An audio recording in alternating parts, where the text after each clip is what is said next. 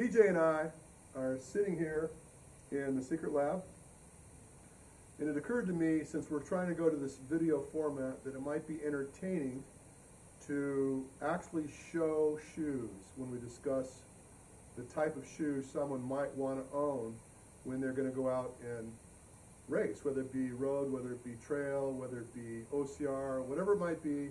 What do you put on your foot? Don't need to worry about the swim. That's okay. So anybody that's been following me knows that I have some very strong feelings. You said I have strong feelings about everything. Yeah, a little bit. Yeah. But I have some strong feelings about what you need to put on your feet. And I think before we start talking about all these different shoes, I think the important thing to keep in mind is that everything that you put on your foot, regardless of design, is going to alter natural function. I'm going to say that again. It will alter natural function, meaning that your foot, left alone to its own design, is created in such a way that it has very unique responsiveness. And it's due to the mechanoreceptors in the front of the feet that communicate with your central nervous system to give a clean message of what to do based on what you did. You hit the ground, sensing that you're hitting the ground, how should you react? Contractile forces and things like this to put you in a place to protect you from ground force impact. So, on that note, I thought this would be fun. No, So, these dudes came to me on a guy that was going to do, they hired me to do a VO2 max test on an athlete that was going to climb the 7 summits. So this guy got a wild hair. They're going to make an IMAX movie of this guy challenging himself to climb 7 of the tallest mountains in the world in 1 year. with these. Well, he was training in these in order to prepare himself for this race or this adventure. And so he comes to me, I put him on the treadmill to do this VO2 test, and he couldn't complete the test because his knees hurt. I don't know if there's any relationship with the design of the shoe and the fact that he was in a bad position, but the first thing I did is I pulled him off there. I said, you know what? If you get up on Mount Everest and your knee goes bad, you're a dead man. And it hit him hard. And so I showed him that the way he was trying to run and the design of a shoe like this was not appropriate for what he was trying to do. And I don't know if you're going to be able to read this. It's going to be backwards. Let me bring that up so people can check this out. Yeah. Kabooski. Look at It's written on the other side. that. DHP Richard, you saved my life. So the end of the story is he did not complete all 7 summits, but he did do better. And there was a problem. He got very, very sick, which kind of pulled him out early. But I kept these around because when people talk to me about shoe design, I tell them this is the devil. This whole creation back here is completely inappropriate. So, one more. Another company comes to me and says, look, we're working on a new shoe design. We'd like to have you help us to create a marketing position. And they gave me this. And if you can see this, basically what we got going on here is there's a carbon shank under here and there's springboard. So basically, you know, like diving on a diving board. And I have to tell you that the people that came to me, very nice people. I like them a lot. I was really pleased they were thinking outside the box. But it turned out that they had to bring me a prototype from China because they didn't have a shoe my size for me to present for the outdoor retailers. And the shoe ended up costing them about $8,000 because they had to fly somebody to China to get it and bring it back. I wore it during the day. My back hurt so bad at the end of the day. I gave the shoe to a friend, no longer interested in that shoe. All right, so what do you got? Well, Richard asked me to bring some shoes, and I have a plethora. Unfortunately, I just got rid of some because my foot grew, because I'm a growing boy. But I got some options. You want to start road, or you want to You give me something to play with. All right, let's do road first. Let's do the shoe that I did my first half marathon. How about that? So let's see what you think of that. Okay, so there's some commonalities in design that really set me off. And I'm not even going to try not to look at the logo. I'm not picking on any particular brand, but across the board, guys going to do the shoe business, they go, I know, let's cause the shoe to come to a point. Like that. And I don't know if you guys have your big toe in between the other toes. My big toe is on the outside, which means that if anything, the shoe design should offer a broader toe box so that your toes are able to naturally splay out. And when you make contact with the ground, your toes want to splay out. This is confining your toes, just like if I duct tape your fingers together and left them that way for about 2 hours, and then you tried to move your fingers afterwards, you're going to be very disappointed in the responses you're going to get from your fingers. So I don't like this. Do not look into a shoe that forces your toes to a point. Okay?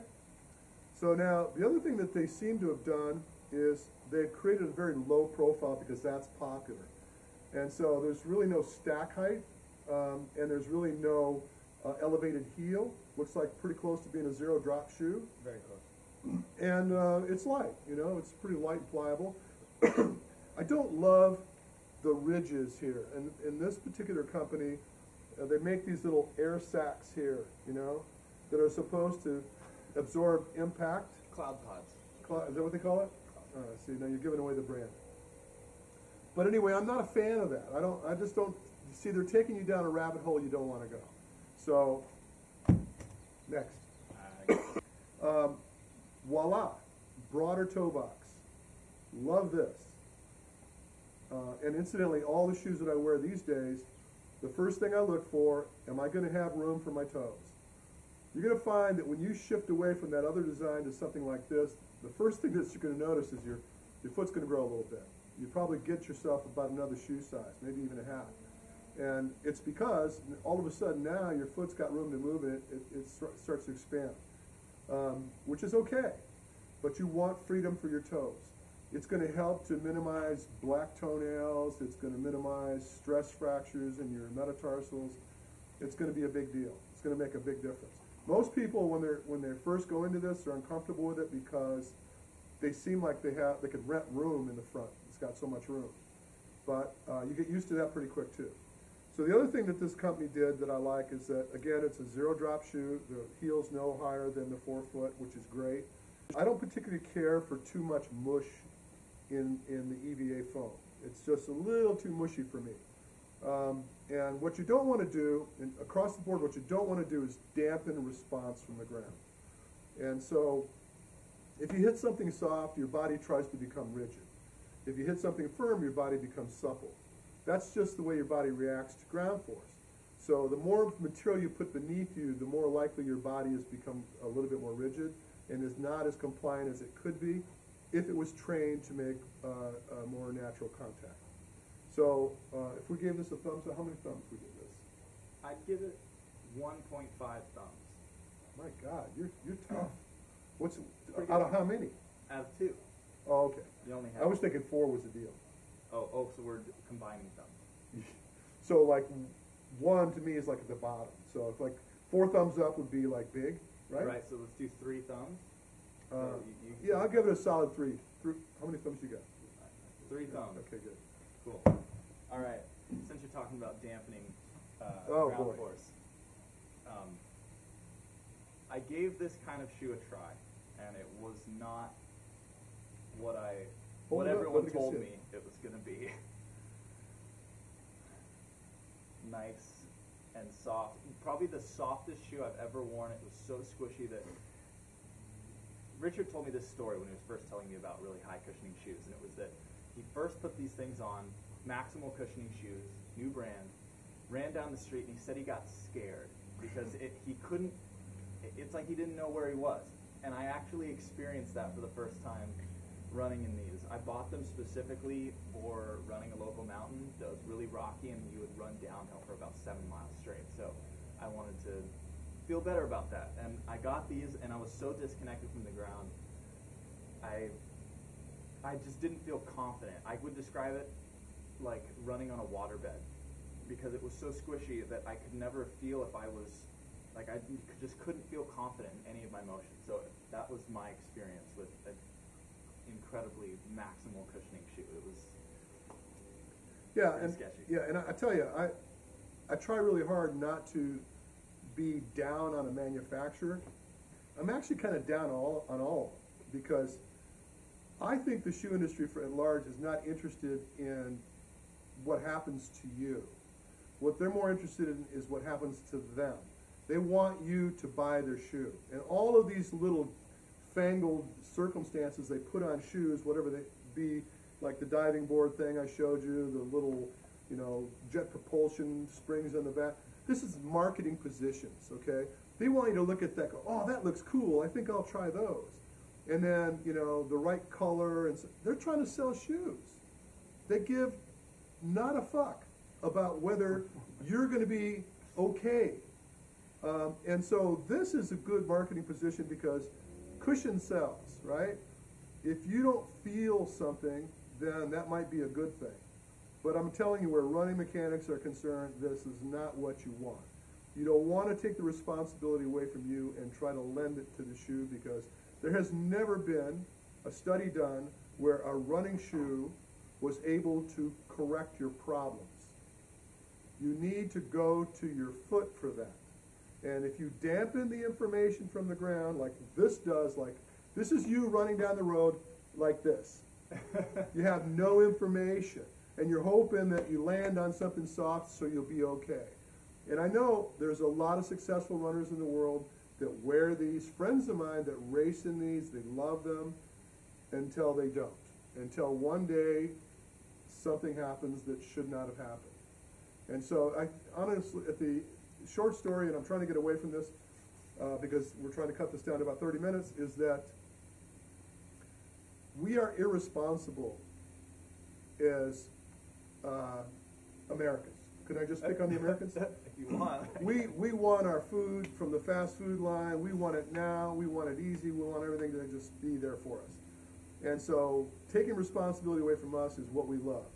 And so this markets to people like us that don't want to think, that don't want to have responsibility for the way they move. And the end game is one day it will catch up with you. Look at this, fast food. No, not really, I don't eat fast food. There's actually a study, like a blind study that was done by Runner's World magazine, and they took two separate groups, and one, I work at Run Specialty, but one group was fitted by people at a running store and chosen based on the way they move, based on their gait, to do stability shoes or neutral shoes or high cushioning or whatever. So basically based on the way they move, they prescribed a shoe that was supposed to solve their problems. And then the other group got to pick what they thought looked cool, just based on color. Oh, I like green, I'm gonna get that one. And what happened was the amount of injuries that happened in both the groups was the same. There was no reduction based on using a stability shoe or anything like that that actually made a difference in whether you're gonna get injured or not. So it comes down to mechanics, your body. This study was done in Australia. I remember reading the study.